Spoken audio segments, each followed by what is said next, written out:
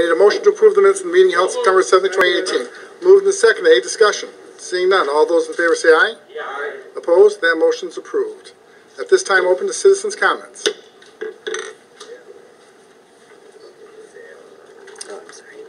Michael Bell. Good evening, Michael Bell, 3317 13th Place, Kenosha, Wisconsin. I was able to distribute to all the aldermen tonight an email that we found during open records requests. It's amazing how one email given under an open records request to Northeast Wisconsin Technical College shows that 9 emails were not given to me under an open records request to the city of Kenosha. I have to ask how many other emails were not given to me regarding the matter of my son, and that if one email about the weight of a bullet can generate 9 emails, how many emails were generated for 3 years while producing, scheduling, scripting 2 reenactment videos used in the defense of a police homicide? A 56-hour investigation had to be signed off by the mayor.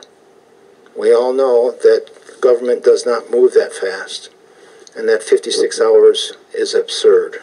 It's almost forensically impossible. And I have to ask this question. We all know that the incident report came down from the Racine County Sheriff's Department, and it talked about 2 bad apples. And I have to ask you, were these 2 bad apples acting by themselves? Or did this go beyond City Manager Pizzetti and IT Director Kirkman? Why delete the police emails? Why would you even want to do that in the first place? Why did Pizzetti and Kirkman do what they did? Was it to bury a police homicide that has overwhelming forensic evidence of the cover-up? How much more evidence does this city council need? As per Wisconsin statutes, chapter 62, the mayor is the direct supervisor of the chief of police, and he has the right to give a direct order and a lawful order to the chief of police, and if the chief of police disobeys that order, the mayor can ask the chief to step down through the Police and Fire Commission and ask for his dismissal. Mr. Mayor, you also have the voice as the leader of the city to publicly state that an investigation should be conducted into deleted emails into the Michael Bell shooting. Why don't you clear the city's name?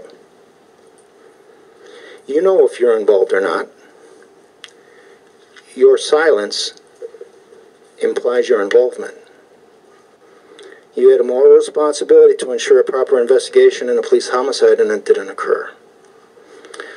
I ask this common council to think about clearing the city's name, and along with D.A. Gravely and D.A. Hansen, asking the Attorney General of the state of Wisconsin to appoint a special prosecutor in this matter. Thank you.